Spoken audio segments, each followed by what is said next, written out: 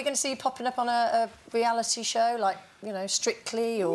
Well, no. I'd love to see you dance. Yeah? No, you wouldn't. No, I promise you. I mean, I think I invented the phrase dad dancing. I mean, I just can't do it. Actually, funnily, about half an hour ago, the team from I'm a Celebrity, Get Me Out of Here came up and asked if I'd go. No way. Asked you if you'd go on it. Go on it, yeah. Well, you'd love it. I think it's maybe because I'm a bit of a control freak, and on those shows you are manipulated completely. you really are. Doesn't matter what you do, the producers in the nice warm hotel room plot how to get you the next day. And I'd know that because I know how it works. Yeah. So what would you worry about? You'd lose your temper, or you'd be scared of spiders, and what? I think you'd cry and want your mum.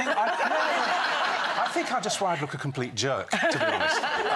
Well, yeah. So you've just said no? Oh, yeah, no thanks. Are any of them you do? Well, you love going out there, though, don't you? Because I watch you on the RTV2 show. I did the companion show, I'm a Celebrity, Get Me Out of Here 2, where you just sit and mock everybody else, which is fine. But they do get you to do a challenge, or what do they call it? The jungle task? Anyway, whatever.